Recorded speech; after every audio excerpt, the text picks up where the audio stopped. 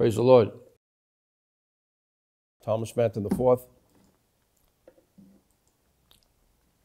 The Lord spoke to me something very powerful this morning. I believe in fresh manna, fresh bread, and told me things about life. And I'm going to get more into this. This is going to be a roller coaster ride. I'm not going to finish in one session. I'm going to do this for a bit here and open this up, but I want to continue in this. This is a major word for people in the realm of their existence now. And I want to entitle this, Create the Life You Want. I started with power to create the life you want. I thought, why put power to? Well, it just muddies up the whole. It's too long. Create the life you want. Trademark, Thomas Manton the fourth. I put a watch over this title, worldwide. It's trademarked. Create the life you want.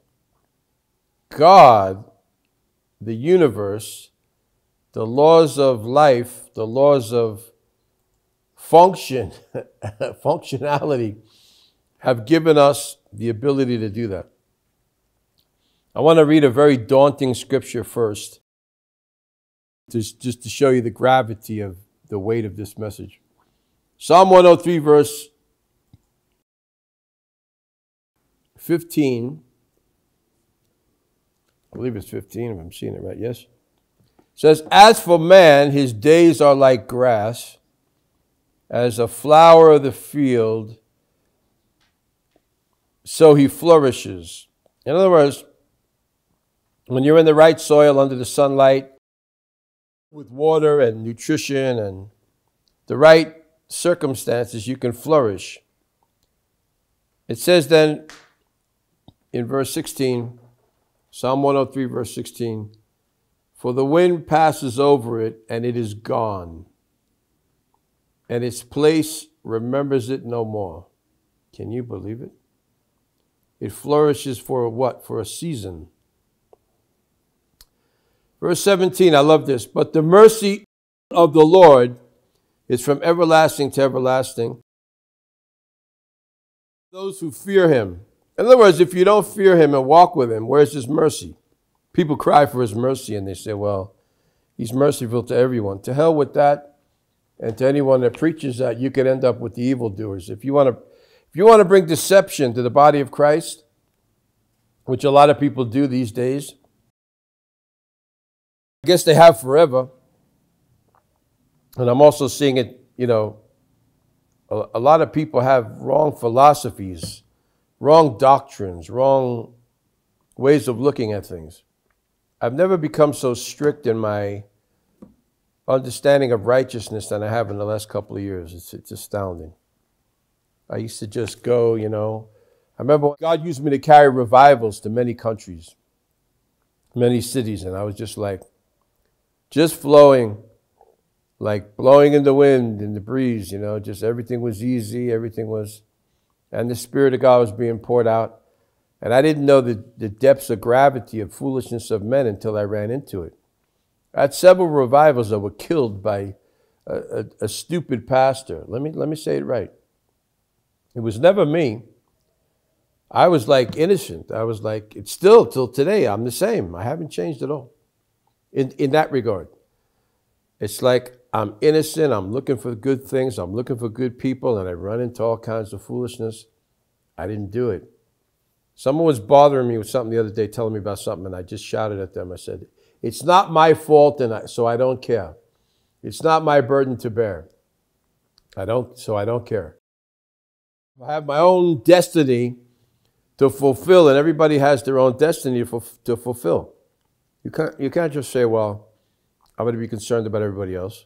Don't be like the lady in Song of Solomon 1 that said, I've kept everyone else's vineyard, but my own I haven't kept. I mean, you got to take care of yourself to some degree. People in the motivational speaking world, they talk about self-love, self-care, all these different, I like a lot of that because You'll find the roots of it in the Bible, ultimately. In the beginning, God created man in his own image after his own likeness and said, take dominion. What did that mean? Go after things. Why? Because you only have so much time. How much time do you have? The mercy of the Lord is from everlasting to everlasting on those who fear him, and his righteousness to children's children. That's nice. Lovely, isn't it? I mean, if you're righteous, you can offshoot that to offspring. Lovely, great, awesome. We love it. To such as keep his covenant, and to those who remember his commandments to do them. Oh my God. Did you know Psalm 103 had this? People like the the part, bless the Lord, O my soul, and all that is in me, bless his holy name, bless the Lord, O my soul, and forget not all his benefits, who forgives all my iniquities and heals all my diseases and redeems my life from destruction, crowns me with his loving kindness and his tender mercies, satisfies my mouth with good things so that my mouth is renewed like the eagles. Oh, my youth. It looks like mouth, Y instead of M. Y-O-U-T-H, M-O-U-T-H. M-O-U-T-H, it's almost the same word. Your youth is renewed like the eagles. The Lord executes righteousness, and he gives justice to all the oppressed. Slow to anger, abounding in mercy. Oh yeah, but then he goes on to say, so you got to read the whole chapter. You have to read the whole book. To those who fear him, and to those who keep his covenant, to such as keep his covenant. Verse 18, Psalm 103. If you just read the first 5 verses, that's great for the healing part. But don't stop there. Go further, because it explains. The latter part explains the former part. He's slow to anger. Sinners use that. They think there's no recompense for what they do. Let me tell you, criminals who do evil against others. I want to say that in a double-edged sword, in a two parts to the sentence. Someone that makes a mistake, on their own, and they didn't know something, I could see like they're innocent or they weren't learned about something, and God could look at them and go, let me show them some mercy. But if you make it your mission to ultimately, willingly hurt someone, oh my God, this is bad. People like to teach too there are different degrees of sin. Rather that there's no degrees of sin. All sin is sin. No, I think there's levels of it. I think there's levels of criminality. And some people say, well, they didn't know. They didn't know what they were doing. Oh, yes, they did. Yes, they did. They knew it. Every day, every minute, every hour, they were doing something wicked against another. They knew exactly what they were doing. And I want to prophesy again. It seems like all this year, the year is still young because we're in the 3rd month, but even last year, the year before to a degree, the Lord had me speaking about, well, the word of the Lord for this new year was the righteous are going to flourish, but the wicked are going to be cut down. So I want to say it again.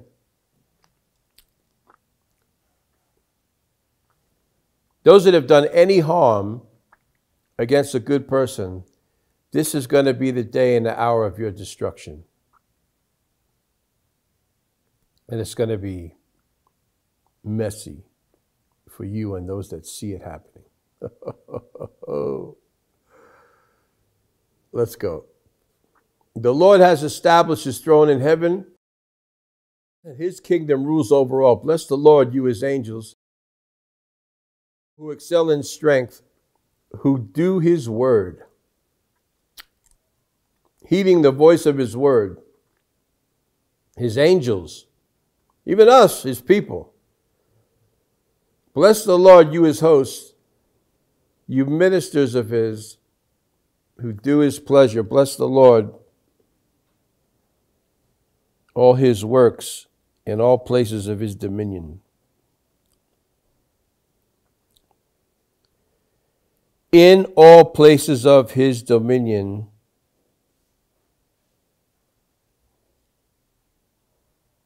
And then it said at the end of it, the very last part of the last verse of the 20th second verse of Psalm 103.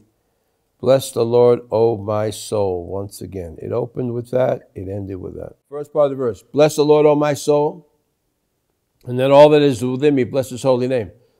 So you see here when you look at this and you break it down and look through it all, you see how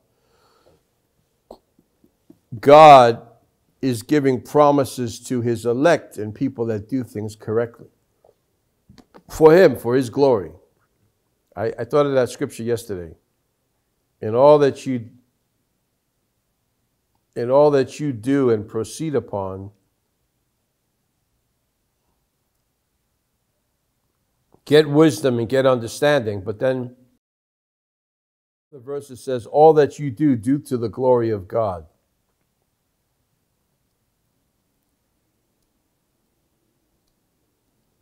Create the life you want.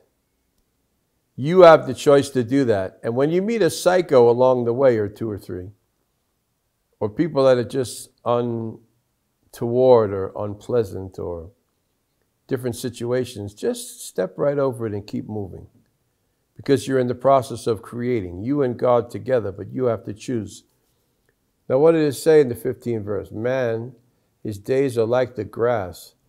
That's scary. And a flower of the field, as a flower of the field, so he flourishes. But then the wind passes over it and it's gone. And its place remembers it no more. In other words, the relevance and the benefit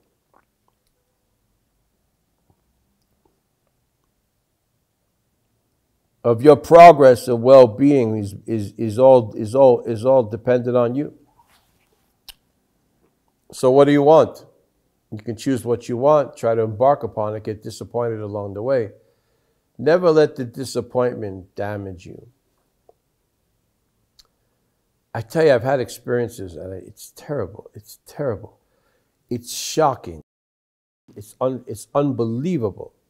It's unfathomable. You see somebody, you're like, wow, everything is great. And then all of a sudden, something comes up. Some demon.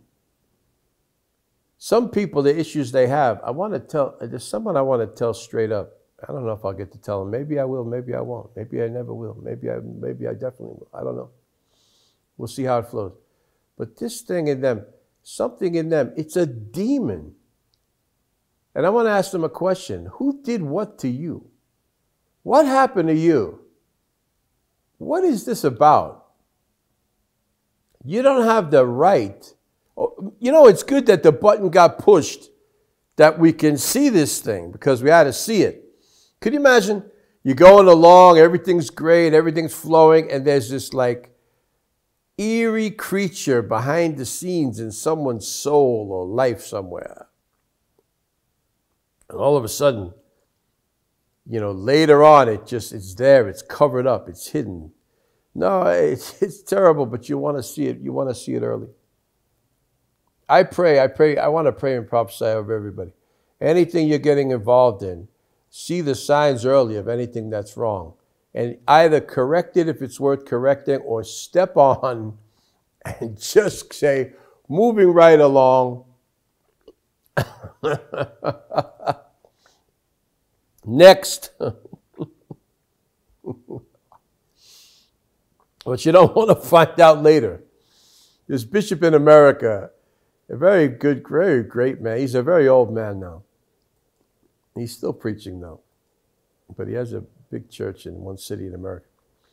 He made this statement years ago. He said, if it's going to be weird later, it's weird now. Everybody's laughing. I was laughing. I was like, hey, that's cheeky. That's a nice statement, Bishop. Thank you.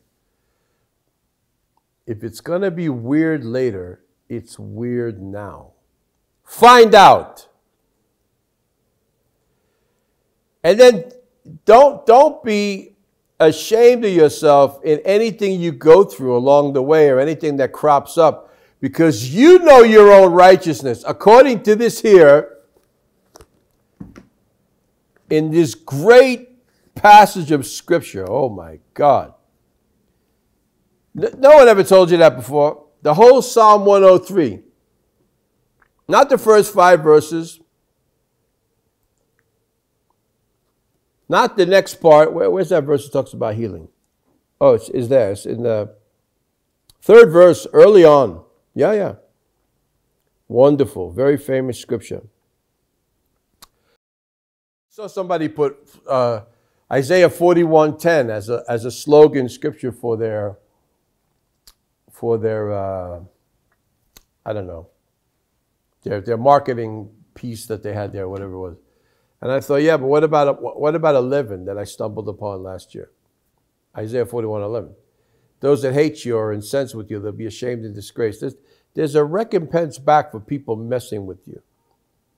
You'll look for them and not find them. And if they continue to fight you, they'll perish. They'll be ashamed and disgraced for people to see. They'll disappear. No one can see them. And if they want to continue with their foolishness, they'll be down, and then nobody will really see them again. And nobody wants to preach that. One demon I hate, it's a disgusting demon, and it's like it lurks in the church, like this realm of religiosity that comes against certain things.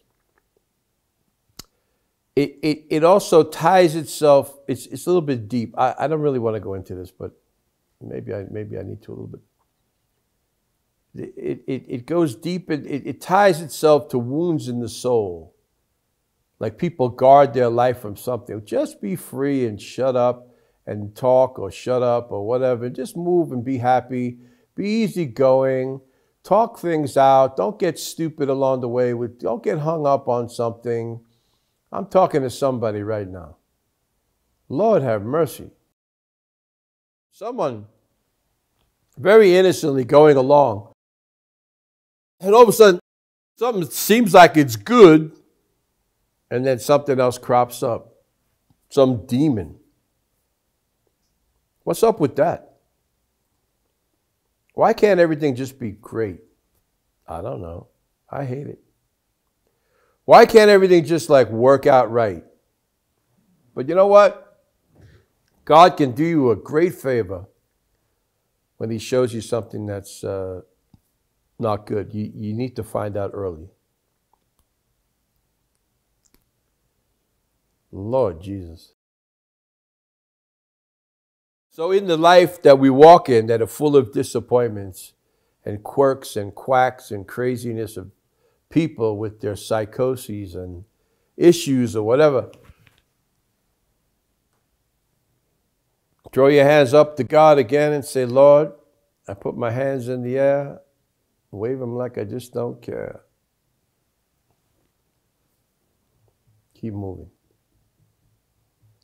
One consolation at this is there's 8 billion people on the earth.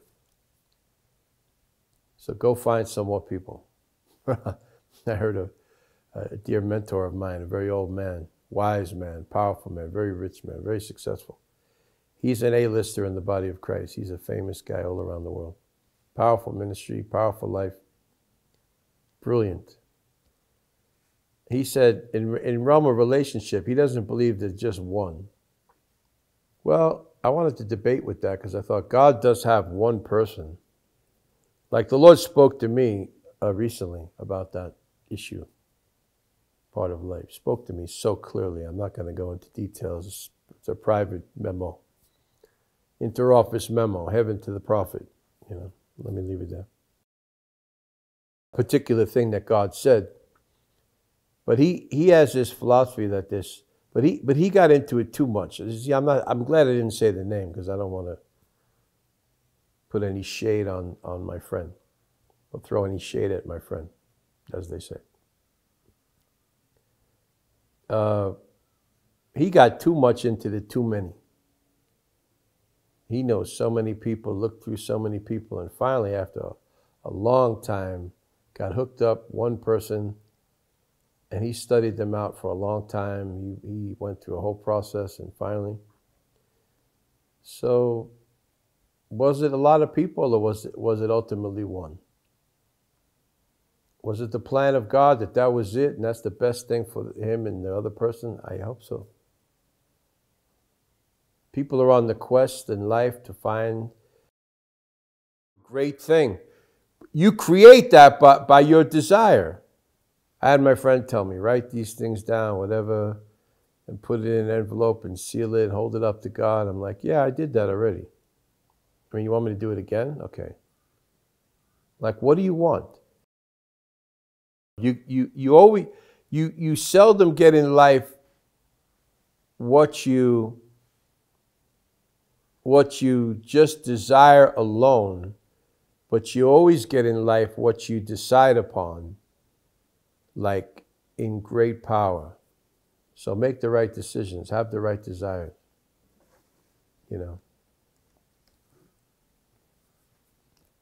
Don't hesitate.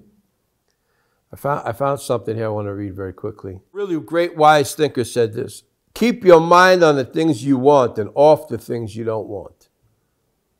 But sometimes the things you don't want will be in your mind for a little bit because it's an unpleasant experience you had. You're going to think about it for a minute, but forget it as soon as you can.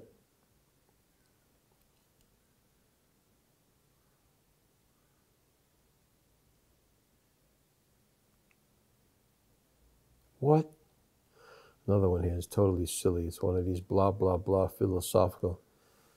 Here's an acronym for GROW, G-R-O-W, kind of like this. G-R-O-W, get rid of old ways. O is two O's, of old. Get rid of old ways, get rid of old situations, get rid of old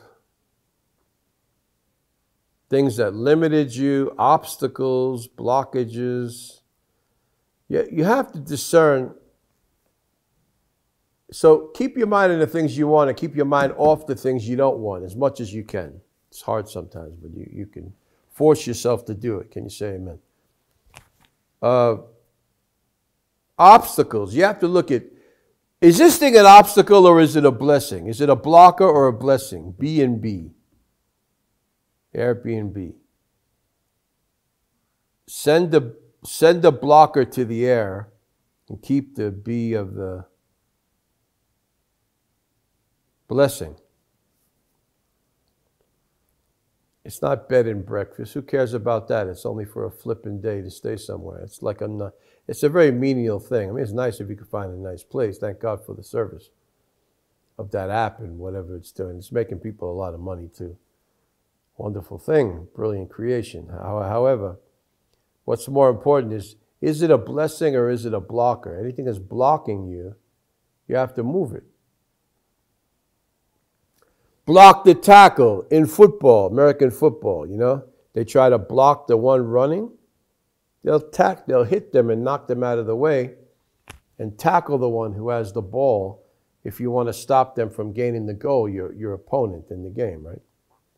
So there's this, it's called a contact sport, physical contact. So where's the realm of your physical contact in fighting your way through what you don't want to have in life? Create the life you want. It's up to you. It's not even up to God. I hate to tell you that. It really isn't. God is in control. He's in control of the migrants going to New York to get hotels for free.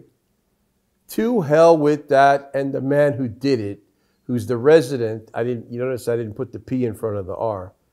P-R-E? No, it's R-E-S. And the buffoon, he should be a resident in a nursing home because he doesn't even know where he is. The guy that did that, the process of all that, I'm telling you, God will judge it and throw it all into Hades. None of it's going to heaven. None of it. If some fool criminal gets saved in the midst because someone preached the gospel to them, bravo, you escaped hell. We hope you live the life of righteousness that you can have this mercy of God that he says, to those who keep my covenant and my commandments and fear me, I can show you my mercy. You see how it's conditional. I think I just cleared up something doctrinally. This is big. This is huge right here. The mystery of mercy. Oh, merciful God. Oh, how? Where? Right here, Psalm 103, 15 and 16 and 17 and 18. 16. Yeah, no, 15 through 18, yeah? To such as keep his covenant and who remember his commandments to do them. I have it in my mind to do what God wants. It eats me up all day long, every day, 7 days a week. It never stops burning in my soul. Let me tell you, this call of God is a fierce thing. It's not easy. To be called of God, you have so much responsibility to heaven, to earth, the situations, the people. There's so much to do. There's so much to get done. It's not a joke.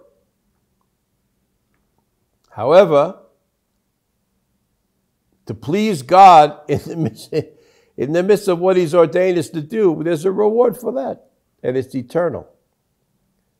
You know, when we finish this life, as the grass fades away and the flower withers, as the grass withers and the flower gets blown away or fades over, that day will come when we step over into the next day and we won't be crying about what price we paid. There's a realm of acquisition that you also have to give your sacrifice. You know, it doesn't just come for nothing. Nothing comes for nothing. There's an old song by this guy, he got saved, Billy Preston, and he went to be with the Lord. He's in heaven. He played with the Beatles, the Rolling Stones. He was with all those rockers. He was the organist. Nothing from nothing leaves nothing. You got to have something if you want to be with me. Don't have nothing and think you're going to be with me. Then he changed it when he was doing the gospel, started doing some gospel songs. He'd go to a church and you got to have Jesus if you want to be with me. Da, da, da, da. You know how that song goes. Instead of nothing from nothing, he say you got to have something. You got to have Jesus if you want to be with me. Then he changed it, his own song a little bit. But his statement is true. Nothing minus nothing equals nothing. The minute you multiply a zero in the mathematical equation, you end up with zero. That's deep. 100,000 times zero doesn't equal 100,000. It doesn't even equal 99,999. It equals a zero. The minute you throw a zero into the equation, it negates the whole thing and you end up with zero. So you got to watch. Yeah, you have to watch two things. You have to watch what people have or don't have. Are they a blessing or a blocker? And then if they have something, do they have some craziness in them that needs to be, maybe it's something that can be fixed. I hope so. Some people, I really hope so. Certain individuals, I hope something can be fixed. If not, what a tragedy. But someone that's ultimately damaged goods, sail on by yourself. Figure it out along the way, man. Don't get in my space.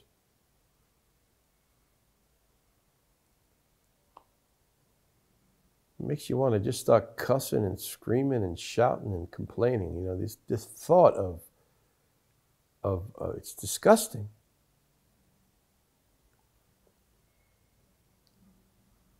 Issues that people get by damaged, wounded souls.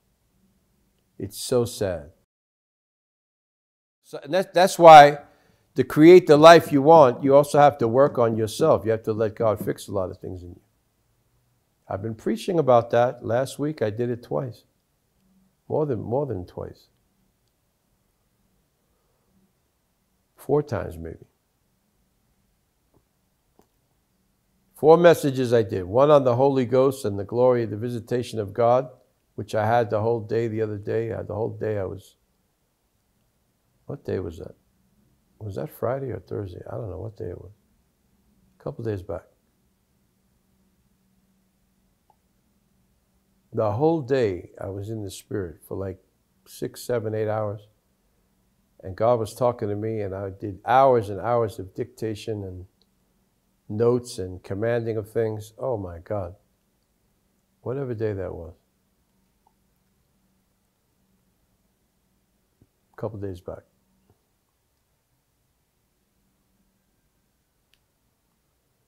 Then I had a prophetic dialogue with a prophet friend of mine. It was really nice. Powerful, powerful things came through that message. And you can see them on Facebook. Facebook.com/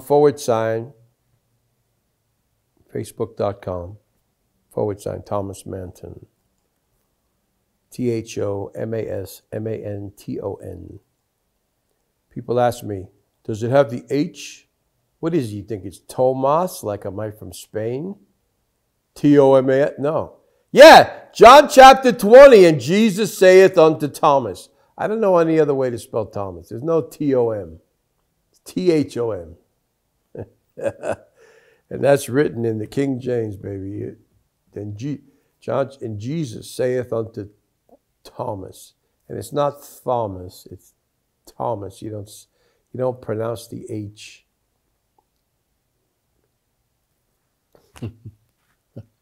Who are those people that can't say H anyway? Luos.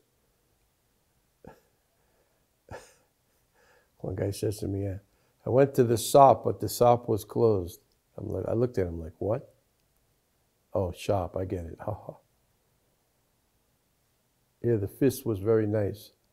The fish.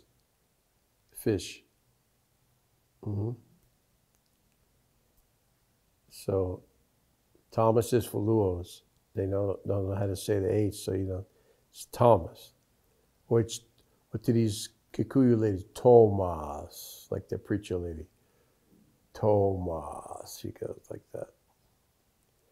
Thomas Manton, M-A-N-T-O-N. Facebook.com/ Thomas Manton. Look on the page, you'll see them there. But the week before, I have to post the other one from last Sunday. I think I didn't post it yet. I think I did the Sunday before, but I don't know if I put this Sunday up yet. I have to. No, it's not even on. Is it on YouTube? Oh, I have to release it. I have to release it on YouTube. Whatever day it was. The Lord said, I'm giving you keys I wanted you to teach about victorious warfare, victorious spiritual warfare. How I want to destroy evil strongholds that attach themselves to your life. And then the second one, I went deeper into it. It was really hard to get that message done, but I got it done, man. It is there. It's brilliant. One, I'm wearing a blue shirt. The other one, the second one, a red shirt. Really cool background design and all that. And then today I have this thing on. I don't know. It's black and gold, kind of like. So the Lord, and I'm in a different topic now, but the Lord spoke about the mysterious things that attach themselves to people, that get in them from attacks of the enemy. You have to get all those out of you to create the life you want. You got to clear the space. You got to clear the clutter. You got to clear the way. What does that entail? What does that involve? You will know, but you have to take action. You know something? It's not enough. Like I said, God ultimately doesn't decide everything. He tells you what his plan is, but it's really up to you to walk it out. He doesn't do it all. He could show and reveal his plan. He said, I've made man after mine own image. I give you my power. My power comes upon you by the Holy Ghost when you receive the Holy Spirit. But now what are you going to do with it? You're just going to sit there and leave it like, well, it's just there. I have it. I have access to it, but you never do anything with it. Then nothing's going to happen. Everything is by force. And if you only have an allotted time, like it says here in Psalm 103, then what are we doing with our time? How much time do we have? Father, I pray your mercy upon good people and people that even have issues that they don't understand what's going on. I pray you deliver them, because the treasure that's in them is so good, it can't be lost to some foolishness. But some things are just horrifically demonic on how they crop up to try to get in the way of relationships and connections and friendships and whatever. It's just wrong. I really pray God can fix things. I really do. If you're listening to me out there, well, not if you're hearing my voice, you're listening to me. But you listening to me wherever you are, I pray that whatever's wrong with you gets fixed. Because there's definitely some things that are wrong with all of us. We have to apply the pressure, and God, by his mercy, because he sees we want to serve him, he begins to touch us and fix things for us. Now, Romans 8:28 says what? Romans 8:28 says so powerfully, all things will work together for good to the one who's called according to his purpose, but the one who loves him. And I love Psalm 91:16 that says, with long life, the great Psalm 91. Take time to go through that again. I will satisfy you with long life because you loved me and your mind is stayed on me. Like the great wise thinker said, really a biblical principle. Keep your mind on the things that you want, that are good, and take your mind off the things that you don't want, that are bad. That's very scriptural. Philippians 4 is at the 8th verse, right? Am I a teacher? Oh, yes. Am I anointed? Oh, God. How could I know all this, what I'm saying? You see where's my notes? Where's my teleprompter? The day will come, I'll have all that. I'll have teleprompters up, screens over there. Because I want to referencing screens behind me. I'll click something and you'll see all my list of notes in PowerPoint or whatever you want to call it. And just we go through things like that. Online courses, masterminds. Mastermind classes, we're going to create all those. I'm telling you in advance. Get ready to see them. And those will not be free. Some might be, but some won't. People are going to have to invest in the treasure. And I'm going to have specific topics and bring things you never heard anywhere else. Or I don't know how far you'd have to dig to try to find, or look or research to try to find someone like me to bring it to you like I bring it to you. I'm burdened about that. So at the time that comes, people can take their credit card or their PayPal account or whatever, or send something through and get the click and the code, and you come online and you've invested in education. Schools, is every school free? Is every course free? No, there's some that are free and there's some that are not. All these ones that go on the internet say, I'll give it to you for free. It's never free. There's always a catch behind it. They're going to sell you something. But the thing they're selling you might be good. Take your money and invest in it. There are softwares I need. There are things I need. There's things I need to buy. You go and buy them because you're going to use them and they're going to benefit you. So what's the complaint about money? And you make it free sometimes all the time. It's too free. And people think, well, it's just free. It's just there. Have more respect. Invest in it. All things will work together for good for those who love me and are called according to my purpose, the Lord said. Jeremiah 29:11 said, I know the plans I have for you, says the Lord, plans to prosper you, not to harm you, to give you a great future and an expected end. The destiny, the destination of greatness, of glory in your life. I want you to get there, and I'm going to help you do it. Now, Philippians 4, I think it's the 8th verse. The things that are lovely, honest, just, virtuous, and full of praise, and full of a good report. In other words, something positive, creative, and powerful that you're going to have, that's the things you need to think upon. More than the other. In fact, exclusively, fully if you can. But of course, in this crazy world, things will crop up. You have a bad day, give it to the next morning. Another thing, don't panic. When something bad happens, never panic. Just stay calm. Stay collected, stay confident, trust in God. Psalm 20, some trust in horses and chariots, but I'm going to trust in the name of the Lord my God.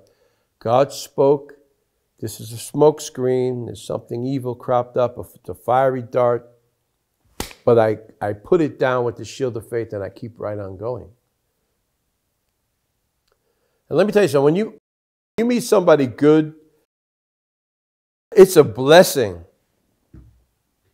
Like you meet someone like me, it's a blessing to have me in your world. Don't play with that. Because I could change my mind just like I change my shirts or my socks.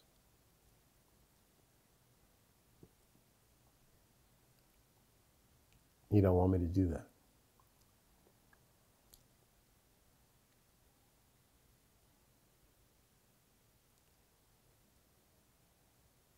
Repent of the damage that's in your soul. Get free.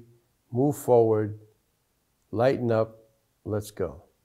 What's next? However, I got to say this too. I gotta is not really the greatest English, street language. I must also say this. God can give a sign and help you to deliver you from something that's a wrong connection. And it's very unpleasant when it happens. However, let the will of God be done. Because sometimes we as humans, not sometimes, all the time, we don't see everything. Could you imagine that somebody brilliant, even prophetic, even graced, even anointed, can have trouble in connections with people and not see everything about them? Shocking.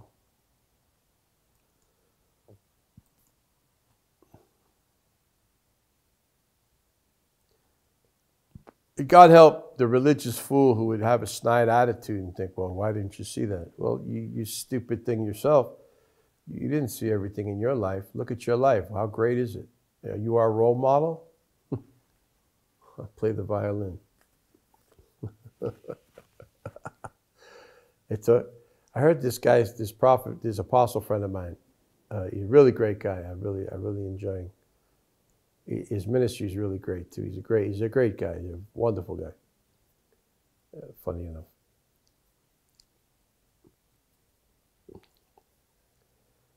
He said, people that don't have a lot, they seem to have a lot to say. The very successful people, they don't take their time criticizing others. They just, they're busy.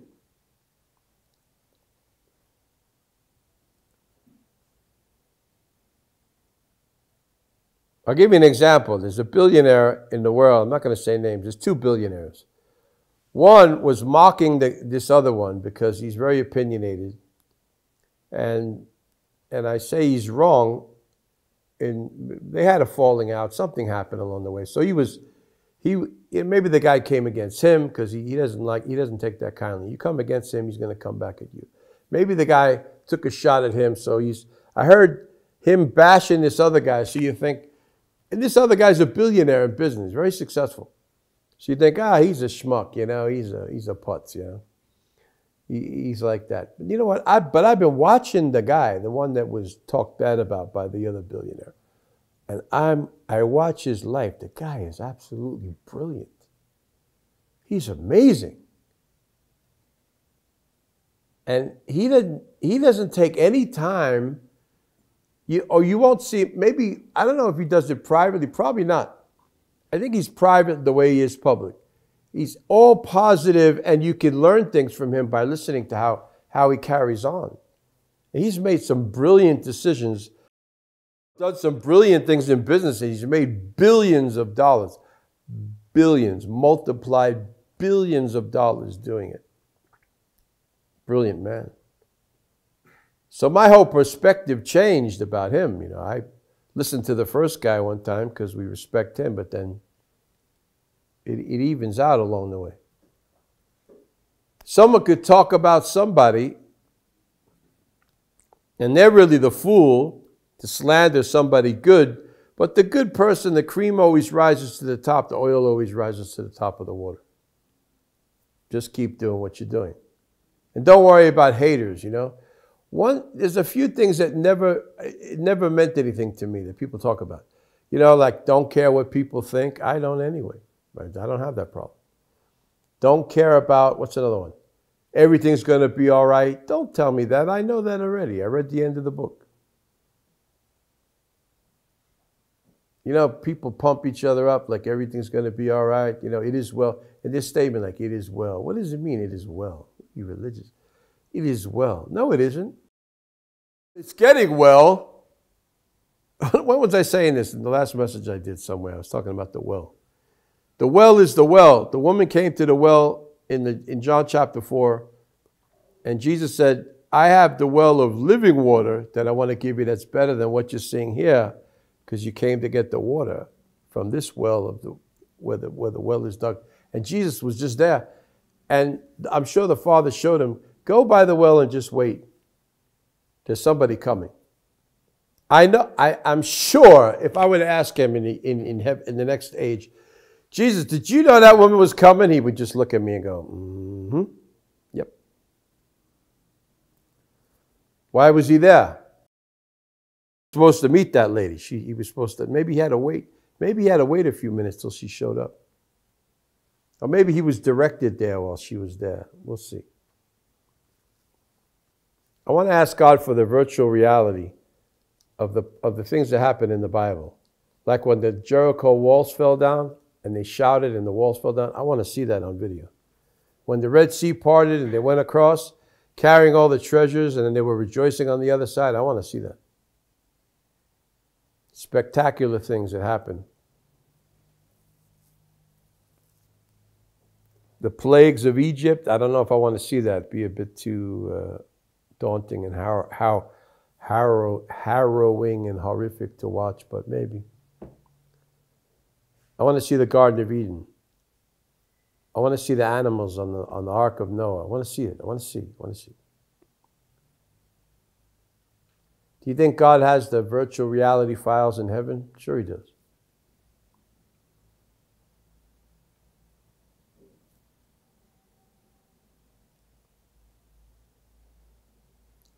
It is well. Makes you want to cough out some fur balls like if you're a cat. You know? It is well. Don't tell me that. What do you mean it is well? Is that a prophetic statement? It's going to be well? Then just prophesy and say things are going to work out. Be specific and give detail. Now, it is well. Or are you well? You ever these people, what they do like a little British thing? Some of these Africans. Are you well? And they do the L like 3 times. L, well. Like I should slap you upside your head. Shut up. Are you well? What do you think and what does it matter? Today is today. What am I doing next? What are you doing for me? Let's go. Do something. Don't ask me how. How are you? Gee, let me stop to think. I was in the middle of something. You distracted me. Let me think about how are you? Oh. Let me think about it.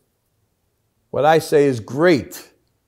Then I say, I'm great all the time, 7 days a week. I don't have a choice. It always makes people laugh. I don't have a choice. I'm just me. I'm great. I'm a king. What do you mean? How am I doing? What am I going to say? Oh, you know, oh, things are really bad or things are really good. What does it matter? It only matters what's getting done. Create the life you want. Are you getting this? The philosophy of possession, acquisition, conquest, territorial takeover, dominion is very powerful what I'm saying here. All of that, that's what you got to do if you want to get anywhere. And knock everything else out of the way, including people, situations. I like to say, I made another one today. So I don't like light, light colors, white space, boring. I don't like boring things or boring people. The other 2 things I don't like that I always say.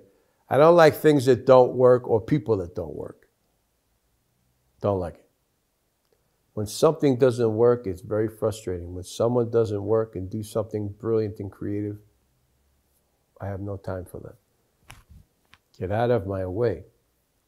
Are you a blessing or a blocker? Are you a catalyst of change for the better? Are you going to help bring me to the promised land? I'm going anyway. But are you part of the plan of action that's going to help me get there or not? Let's figure that out. Again, if things are selling good, make sure they sell good. It's your responsibility to fix whatever's broken, whatever's damaged, whatever's messed up. You have a responsibility to fix it. It's not, don't throw it on the other person.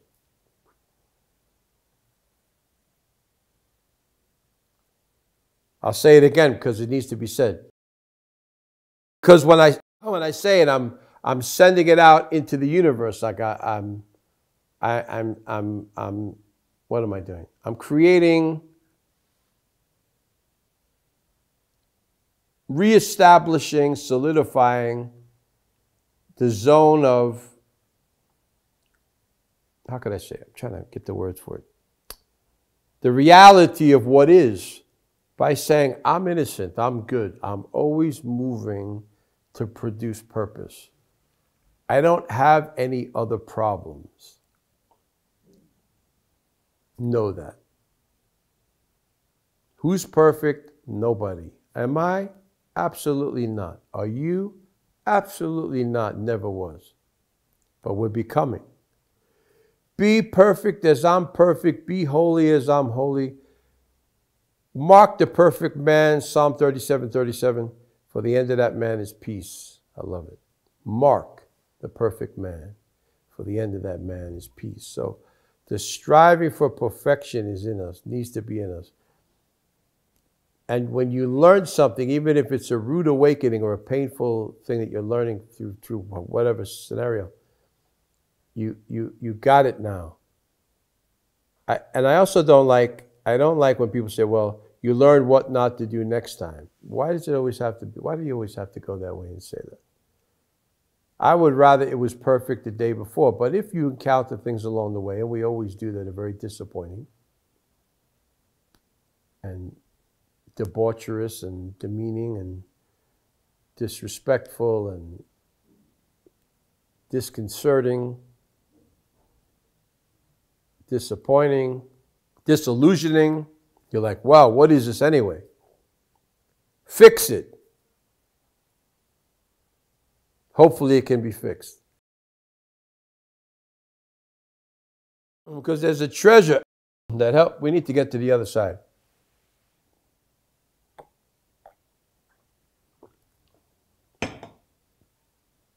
Who's good all the time? God. Whose mercy endures forever? God's. Who does he show mercy upon? Those who take heed to his covenant. I'm going to read it again.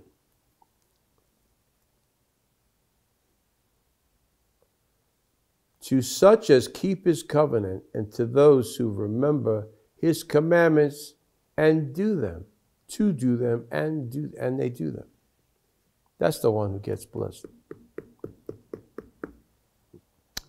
331 times in the Bible it was counted. And I believe the researcher. I believe him. I believe him. Because he's a seriously meticulous man. I believe him. I really do. And I don't have any reason to know if there's 300 or 335 or 400 or 200. I don't know. But he said 331 times in the Bible, throughout the Bible, and he had research done, there's places of decisions to be made. I'll tell you one, Habakkuk 2, verse 1. Let's look at that. I stand upon my watch to see what I'm going to say. And then the Lord said, write this thing down. So the decision had to be made to write it down. That's a good decision. That's a step in the right direction. Another one, blow the trumpet in Zion. I have to take the trumpet and blow it and create something in the spirit. Send Judah first, another place in Chronicles. Send the praises first. I made a decision and I took action.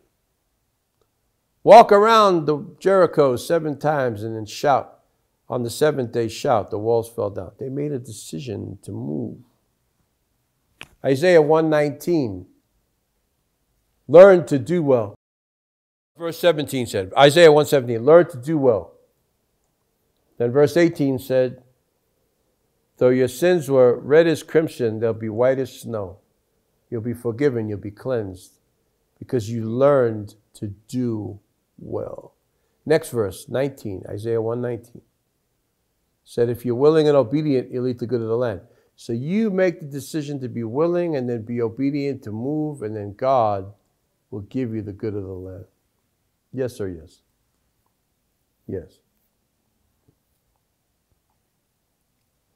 Decisions determine you fulfilling your destiny. You getting there.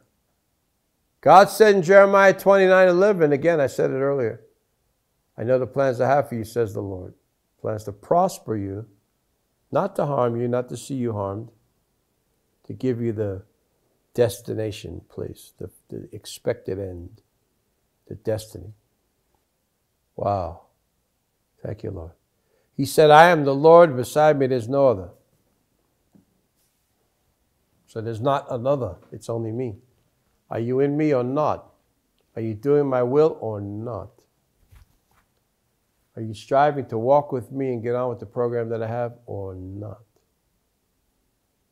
Create the life you want. You can do it. We have been given the power to do it. My power comes upon you by the Holy Ghost, and then you'll be my witnesses. Where? Everywhere. Acts 1:8. Deuteronomy 8:18, right? The famous scripture that we love so much. I give you power to get wealth, to make and manage and multiply resources and monies. I give you the power. Isaiah 48:17. I am the Lord your God who teaches you to profit and leads you in the way you should go. Father, I invoke again, yeah, Lord, I see it. I invoke again what I spoke the last 2 weeks in a row about, did I do them both on Sundays or did I do one in the week? I can't remember. But two, yeah, I think I did one. I did Friday and Sunday. It wasn't just 2 Sundays. The previous Sunday I did something else, another related message or not. I don't remember. So much happens for me in a day and then a week that like last week seems like 3 months ago in my mind. It's far away because so much has happened in the last, it's like my life is like that. So what happened 2 weeks ago? I have to go back and look. Not keeping it in the recollection. But those 2 messages that went together, victorious spiritual warfare, God destroying evil strongholds. I invoke them now over every person that's good. Whatever damaged you along the way, you need to be repaired because God has some good plans. I pray for the best to happen. We don't want to take anyone and toss them off and say, well, they're useless. Let them be fixed. But you have a part to play in that. You got to get your head together. You got to get your heart together.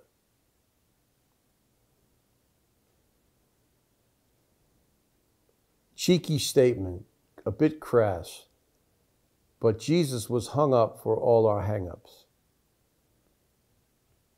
I don't like it so much, but you can kind of get the point of it. I posted something on my Facebook, said the blood of Jesus. They made like a canister of the blood of Jesus, said like hand sanitizer, back when that whole nonsense was going on. And I wrote in the top because I think it means something meaningful. I said, I don't like this picture at all. I think it's crass toward our master. He suffered and bled and died. It's not something to go, just like the blood of Jesus, like it's some, application thing like that. But the point is, apply it to everything evil because the blood of Jesus has the power to cleanse and destroy every evil. Can I tell you, 1 drop of the blood of Jesus is greater than all the hordes of hell. You want to chase demons? Just start talking about the blood. Lester Summerall used to say that whenever the service was funny, there was some weird atmosphere in the town or the place, he would just sing this old song. And I love these old apostles. They can't sing worth a dime. Like one of my friends here in Nairobi, the man can't sing. If he had to sing, you'd have to shoot him. if like you're on the firing squad, sing a good song and do it good, he'd go to heaven. He can't sing. He can't sing a song to save his life. Yet he does it anyway. He's like, oh. Like, please don't do that. Get your psalmist. You point at you. Get some lady or some guy that really has a voice and go, now, time. Okay, go with the song. And then light the place up. But he doesn't do it. I guess, make a joyful noise unto the Lord. Noise, yeah. He wants to sing himself. Can't sing worth a dime. Can't hold a tune together. Well, Lester Summerall was like that too. He'd go, oh, the blood of Jesus. That's all he could do. He couldn't sing it, And when he'd start to do that, the whole audience would start to sing, He'd start and they'd go. And the atmosphere would change every time. He said, if you see a demon, that's the way you chase them. You create your victory by using what? The blood, the word, the name, the authority of God. I'm teaching here is another part of it. I was in New York and these guys with swords, these demon-possessed racist guys with their robes on. We're the black Israelites. They used to have a table on the street. So I walked by and I said some things I shouldn't have said maybe. I was incensed. And they heard me, I said them too loud. I don't know what I said. It wasn't good. It was very confrontational, to say the least. I was mocking them, calling them devils and, maybe in some colorful words I was using. Anyway, the guys got up. Two guys from there got out from behind the thing and they started to walk toward me like this with their swords drawn. They had swords, literally like swords. They pulled them out. I thought, oh man, this is serious. You ever have a moment when you feel like the danger is real? You ever have a moment like that? It doesn't happen a lot in life, but when it happens, you're like, oh my God, I'm really... Like the time that 18-wheeler tractor trailer was coming toward my car and it was going to hit, and it did. I saw like real danger, like your life flashes before your eyes. So here's what I did. The Lord had to give me an answer quick. I only had a few seconds. They were coming at me. I don't know if they were going to swing and try to cut me or what. I think they were full of the devil. These guys were full of the devil. Enraged, angry, mad, hate the white man. You blankety blank, blank, blank, blank, cracker, whatever they want to say, white man, whatever they want to say. And they were coming for me, right? So I just stopped. I turned around. I stood there. There was some people with me. I said, stop. And I said, the blood of Jesus is against you, like that. I went like that. These guys stopped dead in their tracks, bowed their head and turned around and went back. That day I was like, thank you, Lord. I learned something else. Those demons in those guys know the power of the blood. All I had to do was say it. And they were done. Idiots. Go back to your table and pontificate your message of hate. Who cares anyway? All dressed up with swords, We're like the black chosen tribe. But I'm like, okay, blah, blah, blah. I'm the white man. My father was from Ireland. My mother was from England and UK, Scotland and Wales. Whoop-de-doo. So let me get the picture of Robert the Bruce on the Scottish 20-pound note one time I was in London, I gave one to the black taxi driver. And the England don't like the Scottish, they don't get along. Let me tell you. So I'm going to preach in a conference in a big cathedral in London. I'm dressed in my three-piece suit. Yeah, those days. Oh my God, I used to dress up really, really exceptionally. I'm on my way. I get in the black taxi from my beautiful duplex apartment in the West End. I was blessed. Feeling so heavenly, so elegant, anointed, ready to flow. Man, I was in some kind of zone. I felt like I'm the prince of whatever, royalty going through. So usually I'd have my car and driver come get me, but they were way across town, stuck in traffic. I said, I can't wait. I have to be there at a certain time. So I just walk out, I get to the street, and I'll hail the black taxi, you know. So this guy's driving. When it came time, it was about 10 pounds was the taxi bill, whatever. About 10 or 11 pounds. So I gave him a 20-pound note, pounds, but it was from Scotland, Bank of Scotland. On it was the picture of Robert the Bruce. You ever see those guys, they put the metal mesh over their head? I love the name, Robert the Bruce. What does it mean? Robert the Bruce. I feel the anointing. Oh, yeah. In that meeting, that man, God moved in that place that night. It was like the Lord was shaking the whole city of London. Those were amazing days. Father, please do it again, do it again, do it again. Send me again, send me again, send me again. People are waiting for me there. Oh, God, hallelujah. I'm excited. Let revival hit England. UK, you call it now, United Kingdom. I have a problem with that calling England. England is England. I like to call it Great Britain.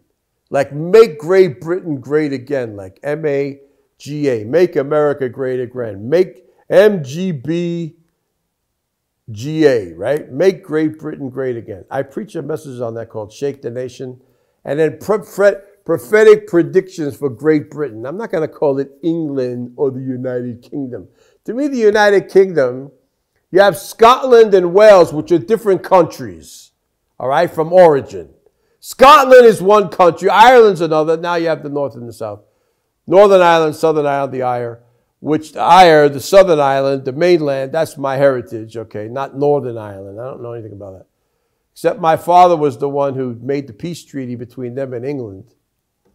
And he brought Bill Clinton, who was the president at the time in 1994, to Belfast, Ireland, on Air Force One, the presidential jet. My father arranged it all. And Bill Clinton didn't bring him. Bill Clinton wasn't coming. My father brought Bill Clinton, the president of the United States, on Air Force One. They went together to Belfast from Washington, D.C., and signed the peace treaty. My father put it all together. And the violence and the terrorism from the IRA, the Irish Republican Army, and all this stuff against England, the bombings and all that, stopped in 1994 forever. Till today, they haven't had a problem. My father did that. So Ireland is another place. Southern Ireland, the mainland, the main country, and then the Northern Ireland split off. Londonderry and Belfast up there. Okay, then you have Scotland over there, beautiful cities like Edinburgh and Glasgow and, I don't know, a few others. Then you have Wales, a very interesting, unusual place over there. That's not one country to me. England is England. I call it Great Britain, okay? So, great, should be great. It's become ungreat. It needs to be made great again. There has to be a movement for that. How to get over in this, the Holy Ghost. So I give this man the note, and he threw it back. He threw it back through the glass on the floor, and I reached down and picked it up. I said, "What's wrong? What's wrong, my friend?" And he said with his thick accent, "I can't take that," with his British accent.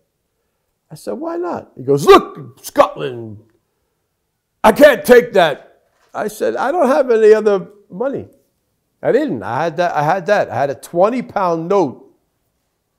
Usually I have more, but that time I didn't. I don't know what happened that day. I didn't have a lot of cash notes. But I knew the taxi would be less than 20 pounds. I knew it would be about 10, 11 at most. So I thought it was okay. Do you know the man wouldn't take it, and I got the ride for free. He said, "I don't care. Just enjoy, whatever." Like he was using some funny words, yeah. He was so incensed. This Englishman hated Scotland. Robert the Bruce. So I made a joke about it in the meeting. I held it up and I said, "Robert the Bruce." I don't know if other English people in there might have got a little bit stuck going crazy. I wish I still had it. Give me another one, Lord. A 20-pound Scottish note, a British Scottish pounds. Well, it's really United Kingdom. It's all the same money. It's the British pound, really. But it says Bank of Scotland, and it has the picture of this guy with the mesh on his head. They were fighting the British. Robert the Bruce, the warrior. Like, if you want to relate in any way to it, in modern days, say the movie Braveheart with Mel Gibson would kind of tell the story a little bit about the fight between the Scots and the Brits, okay? Braveheart. But I thought that man's blood pressure went up, man. He was messed up. He had a problem that he needed deliverance from. Who could do that? Let me say something else. Good life for people, they need to be delivered from everything. Hatred, prejudice, racism, cultural, tribal. I have a friend that prophesied the other day. He said he saw, like, I said this already, there would be 3 waves of violence that would happen. 2 of them have happened. The third one hasn't happened.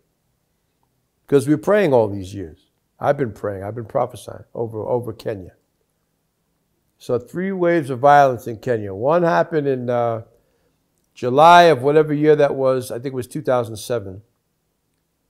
When John Machuki, the minister of the government, sent the security forces to kill a bunch of this one sect of people. Starts with an M, ends with an I. And killed hundreds of them. And the violence that they were doing, the crime they were doing, stopped. Then, some months later, 6 months later, August, September, October, November, December, January, yes. Less than 6 months later, 5.5 months later, the violence happened again, the post-election violence. Now, the Lord said there were 3 waves of violence that would go across Kenya. The third one has never happened. But a prophet friend of mine, he's as accurate as they come, said he saw another one coming up in a future election. Tribal war. He said, now this can be stopped if people will pray enough. So let it not happen. But I saw 3. So he's actually confirming what I said. That was in early 2007 I said that. So that would be what? 8, 9, 10, 11, 12, 13, 14. 17 years ago from now, I prophesied that. The Lord showed that to me in visions.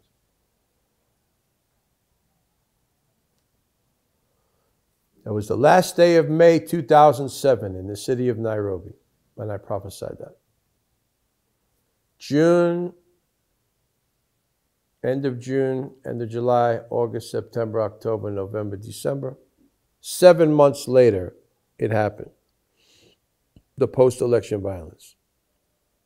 2 months after that, the first violent wave happened was something was sorted out. So both those prophecies came to pass. One 2 months later, one 7 months later. And I told the Minister of Foreign Affairs, Raphael Tuju, in his office, all of these things, and he went and told President Mwai Kibaki everything that I said. Of course, they didn't know what to say because this was in the month of August 2007. When I spoke about superhighways being built and cities being developed across the country, road developments, superhighways, structures, train lines. What else did I tell them? The election violence, the violence after the election. I saw it in the vision.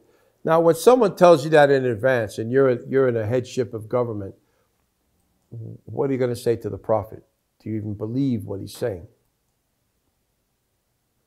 But in January, Raphael Tuju came to my table at a prominent, one of the 5-star hotels. I was having dinner, and he came up to my table and he was shaking while the violence was going on. He said, "You told this to me in my office," and myself and His Excellency, the President, were amazed, astonished, didn't know what to say. But now, you're the true prophet of God. What you said, it's happened. Then the Lord had me stand up at a platform and rebuke the whole thing, and the violence stopped. So let's say it again, that it shouldn't happen again. People shouldn't be killing each other over hatred of another tribe. Look what happened in Rwanda. 800,000 people died in 100 days, slaughtered in the streets because of a tribal hatred, one toward another. The Hutus and the Tutsis. Let it never happen again.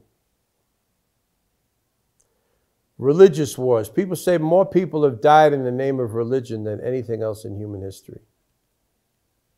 Hundreds of millions of people have died in religious wars. All satanic. When you see a religious demon crop up to stop progress in something like I've just seen happen, it's demonic. In the name of some,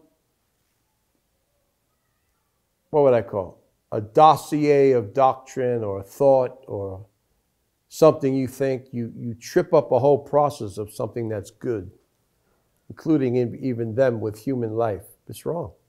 It's satanic. It's not of God. Let me say it again. It's not of God. The thoughts you have that stop progress in a relationship or a flow or a connection, it's not from God. Deal with it. Fix it. Get rid of it.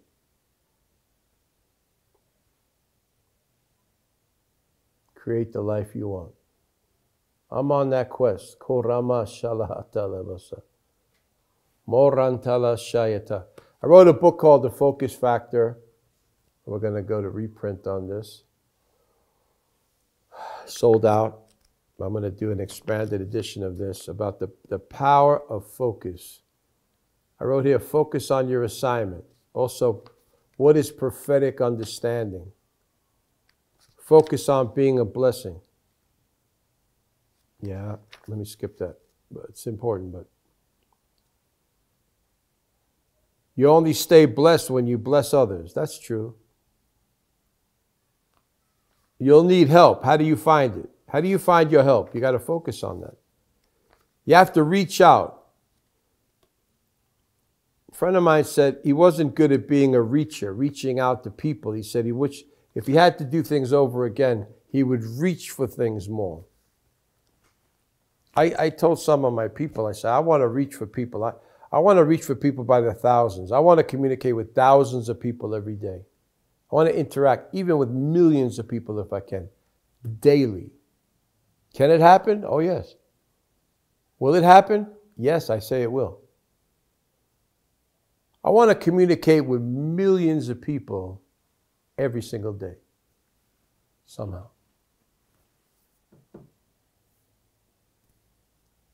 Look at men that are successful, that are doing great things. They communicate with masses of people every day. It adds up. They make a lot of money. They do well financially. They also produce a lot in their vision because they're working hard and they're reaching out to more people than can ever respond to them. If you see the numbers of who's like online with them on their show or who's responding, that's a very small percentage of the people that they're actually talking to, because a lot of people listen, but they never communicate. Do you know how many people are watching me from behind the scenes? I hear back from them once in a while. They were watching the whole time. They were there, and I'm like, you never said nothing.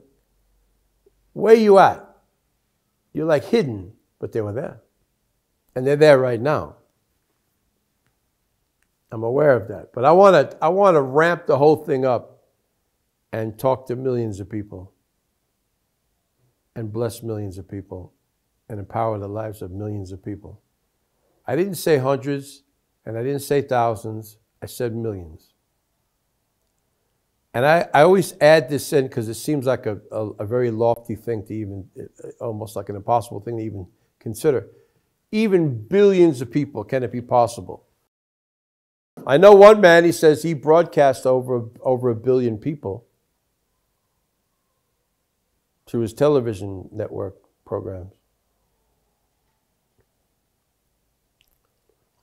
And you look at him, he's very blessed. And he talks big, about big numbers. I mean, but the numbers that he's talking about, because if you're talking to like over a billion, he even said one time it was almost like 2 billion potential reach of audience. So if he says, I got hundreds of thousands of people on this, 1 million people on that, that's a small percentage of that bigger number. So it kind of makes sense. I have to tell you something. If you're in business or ministry or whatever, what the heck are you trying to achieve if you're just reaching a few people? What do you expect out of that? Step up the game and go to more people. Father, I thank you. In Jesus' name.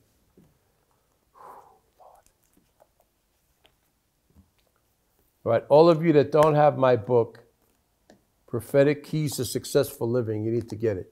We're also going to reprint with success strategies, 66 prophecies for Kenya. This is coming out. Where's the Laws of Success? I saw it here. The Laws of Success is coming out in an expanded edition. That's just about ready. And it's delayed by a person. So it's not my fault. I want to get it done. I'm innocent. I just want to get it done, but other people are involved. They need to get it together. Supernatural Operations of Spiritual Conquest through the Office of the Prophet, a book about the prophetic flow. Very fierce revelations in here about aggressive behavior prophetically that God will actually honor and get great things done. Another book is coming out. It's going to be the prophecies of political prophecies and national prophecies I've given over a certain nation. We're putting them into a book, and all of these getting compiled into a book. I need to get it done like yesterday. And all right, as I said, opening this message, I'm going to get into more things in this about the power of your choice to create what you want. You have to take action or else it doesn't happen. Don't blame everybody else and don't play the victim if you haven't done enough to do something, to solve something yourself. You take the action and go and you'll get the results. You ever see all these things that are opportunities? You don't swing at it. You don't do the thing that it takes to make the opportunity work. Then what are you going to do?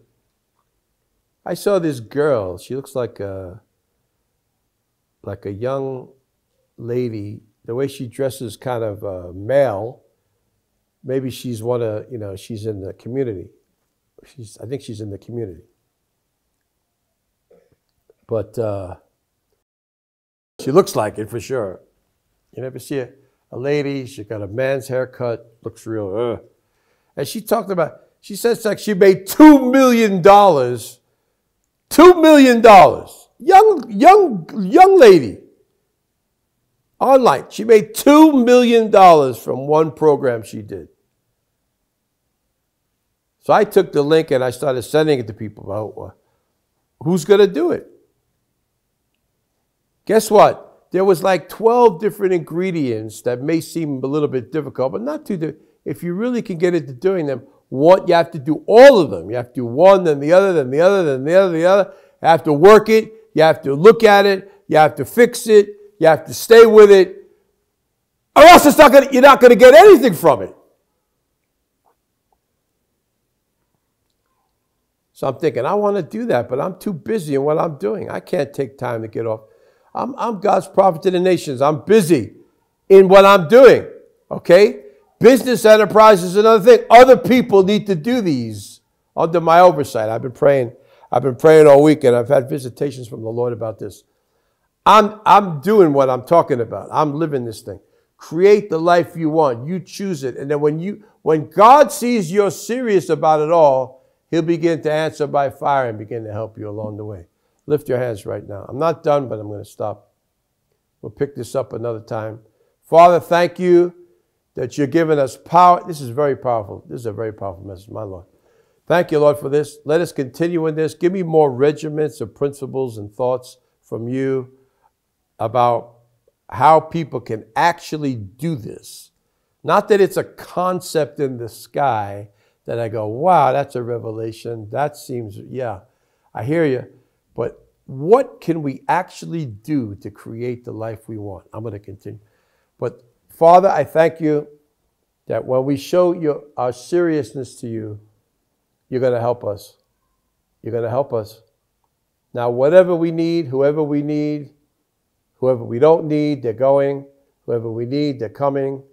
Whoever is a cracked actor along the way, unfortunate, fix the crack or step aside. Whoever is a blocker, they have to be removed. Whoever's a blessing, let them be enhanced and accentuated and do more. We thank you, Lord, for the brilliance of creativity, wisdom, knowledge, understanding. My God, I feel the anointing falling here. The power of your presence, the power of your beautiful essence of life, the power of your entrepreneurial excellence and brilliance, the power of helping us to create and build literally an empire within the empire, to build what it is you've ordained. And that involves people, that involves resources. Really, the mission is people. Really, at the end of it all, it's humanity that matters. Who gets saved? Humans. Not animals are nice. There could be animals in the animal kingdom in the next life. I believe the way you'll see beautiful lions walking around in the Serengeti over here, you probably have nice tame ones that won't bite you up there. Why not? But there's no plan of the gospel for a soul of an animal. They die, they die. If God's going to create them again in the next world. But there's heaven and hell for humans. So ultimately, the commodity of the mission of the gospel is people. Even in relationships, even in life, everything's about people. So we need the right people to be working with us. But I don't just want to dwell on that alone. We want to talk about the souls of men. What will it gain? Profit a man if he gains the whole world? What gain did he have if he profited by gaining the whole world but lost his own soul? I have a friend in America, great apostle. He just said, when the hurricane hit southwest Florida, Naples, Florida, there were billionaires with $20 million houses, $10, $15, $20 million homes. They were walking around outside. Why? Because their Tesla wouldn't work, or they couldn't get petrol because everything was closed. They couldn't charge their car, or they couldn't get gas. They had cash, or they had a credit card, but there's no way to get the money out because the hurricane destroyed everything. Everything was flooded. Buildings were knocked down. All the businesses were closed. They're walking around trying to get food for their house. They had a beautiful house, lots of money, everything there, but the weather destroyed the whole area, and they're walking around like a poor person, like a homeless person. Yet they're a billionaire, millionaires and billionaires. Were reduced to the state of not even be able to function in their daily life. They never thought it would happen. Then this church sent supplies down. Then, of course, the FEMA and the Red Cross will come, but the church went first and spent about $2+ million to bring supplies. And I know the man. I know them very well. They sent supplies down to help them, and they were giving food and supplies to them. They sent trucks down from the north of Florida down to the south of Florida where the hurricanes hit it, and we're giving them things. Here are these men that are the proudest, on top. They don't need anything from anybody. And they're receiving a gift like they're a poor person. And they're almost crying, thinking, never thought I'd be in this situation, but thank you very much. Somebody else that had the gospel, and then they've got to preach the gospel to them, you see. That humbling effect that happened through circumstances. So life is like that. At the end of life, what do you have? There's another man who's a billionaire, worked his whole life, retired, went down to the south, tropical paradise, got a beautiful house. He jumped into the canal water to swim. Mistake. The saltwater crocodiles were there and ate him up. First day. First day there. They said it was his first day there. He traveled down from New York, or I think it was New York. Down there, went for a swim where he shouldn't have gone. He didn't know. He's dead. Eaten by crocodiles. Alligators. Saltwater alligators.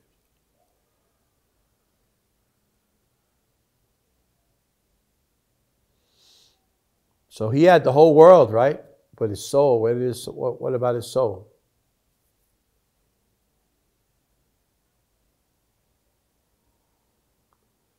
So that's something we need to get more into. The life you want and desire should be to win souls. Got to go there. Have to get there. Why would I teach this whole message to just help you straighten out your life and you don't think about the main event? You know what God is interested in?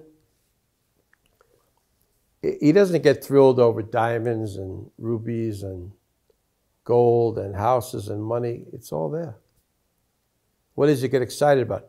The Bible says heaven rejoices when one soul comes into the kingdom. Father, help us, please, to win souls. We've asked you for a lot of souls to come with us. Give us the ways to reach out to people and to raise up other people that can go and win souls. That we have fruit to our account, because the commodity that you're looking for to acquire are the souls of men. If you're listening to me and you've never confessed Jesus as your Lord, do this right now. Say, Father God in heaven, in Jesus' name, I accept the free gift of eternal life that you offered to us through the death, burial, and resurrection of your Son, the Lord Jesus Christ. I receive you, Lord Jesus, as my Savior, as my King and my Lord. Forgive me of all my sin. Cleanse me from all unrighteousness. Let me be yours. Bring me to yourself, and I receive the gift of eternal life. I receive you as my Lord and Savior right now, in Jesus' name. If you prayed that prayer for the first time, write to me and let me know. Take this as a clip too, just this part. Let's throw it around. I want to pray for you more, that you really walk with God. And remember this promise in Psalm 103, verse 17 and 18. The mercy of the Lord is to those who walk in his righteousness and keep his covenant and want to understand his commandments and then do them. His mercy is for them. So as you walk with God, you'll experience good things. And when you accept Jesus as your Savior by speaking it out of your mouth, you remove yourself from the kingdom of darkness, which is on its way to hell, and you take yourself over into the kingdom of light, which is on its way to heaven. You just joined that family. And we welcome you into the family of God in Jesus' name. Amen. Be blessed. Love you much. Talk to you later. On that note, I'll take flight.